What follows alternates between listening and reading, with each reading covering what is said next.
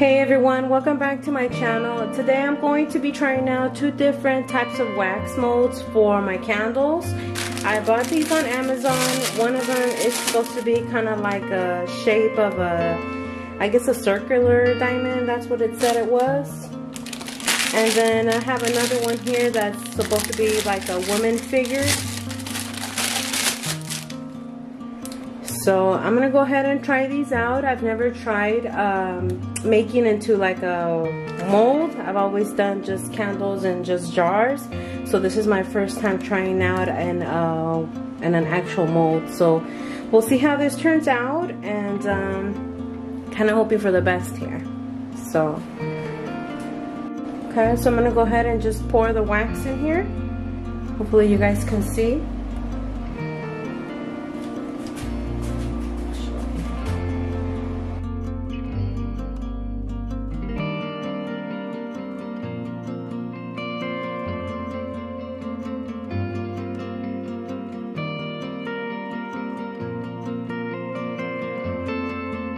Okay, so I already poured the wax in there, you can see.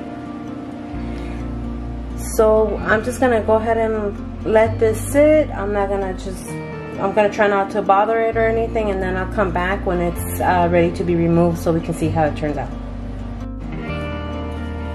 Okay, so it's been about a day that I poured in the wax. It's already officially fully hardened. I did notice that it took a while for the wax to completely cool, so that's why I left it so long, because felt like the inside was still a little warm. So I'm gonna go ahead and just remove it and see how difficult or how easy it's actually to remove.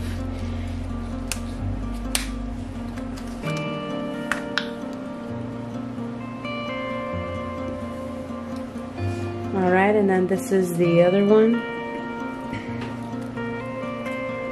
Ah! Oh no.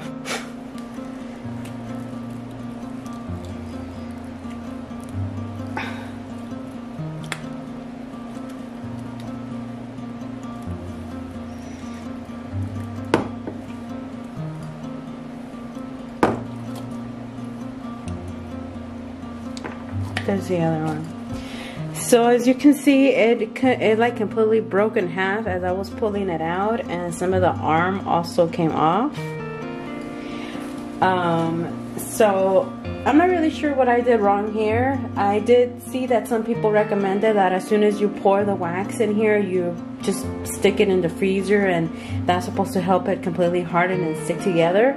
Somebody else also said that they cut their mold a little bit, and that helped them kind of like roll it in and out, and they just rubber banded. But I don't know, I figured I would just give this one a try, and it looks like it, you know, broke. So what I'm gonna do is I'm gonna try again, but on this next try I am gonna poke a hole through here. It said to poke a hole with a toothpick, that way you could pull the wick through. So that's what I'm gonna do.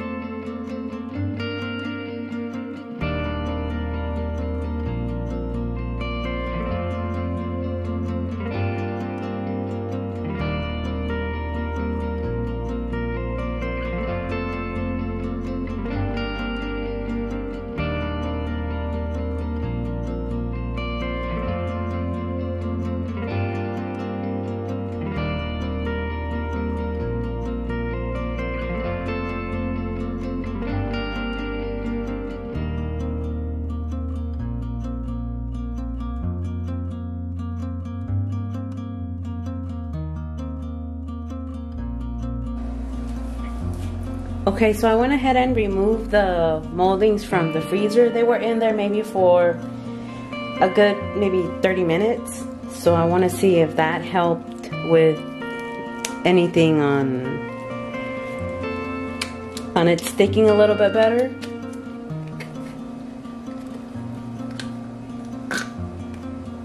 And for some reason, it actually does feel smoother than the other one.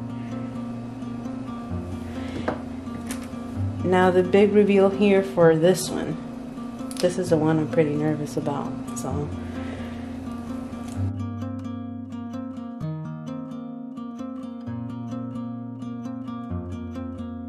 So as you can see, it did help to put the wax in the freezer after it hardens. It doesn't have to be like right directly after you pour it. You can wait a little bit until it hardens and then put it in the freezer, and it for sure helps to keep it together. I mean, this came out beautiful. I mean, you can see everything, even the creases of the collarbones. I mean, this is really nice. The only thing is that whole sticking the wick in, that's my only downer there, but I mean, I'm gonna cut it and then I'm gonna just put this one closer to the end, and I mean, should be good to go. I mean, but yeah, let me see.